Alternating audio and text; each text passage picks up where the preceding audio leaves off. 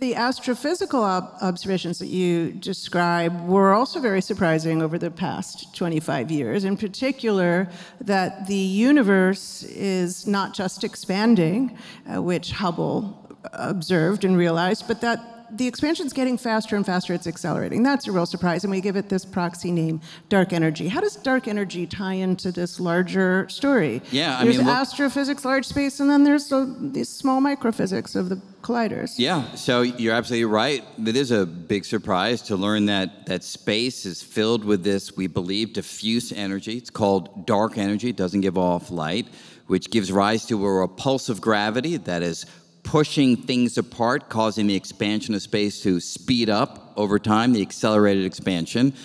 And so one question is, can string theory give insight into the existence or even maybe the actual amount of dark energy? And this is something that people have spent a lot of time thinking about, especially when you look at the amount of dark energy expressed in the appropriate units. It's an utterly bizarre number. It's a number that, is a decimal point followed by about 120 zeros and then a 1 after it. That's the amount of dark energy in the correct units, the natural units. The fact that it's not 0 is vital. We believe it's what's explaining the observed accelerated expansion, but that's not the kind of number that we're used to finding in physics. We're used to finding numbers like 1, square root of 2, pi, e, numbers like that. We don't have these crazy numbers. So you ask yourself, is there any way that you could ever do a calculation and have this number pop out?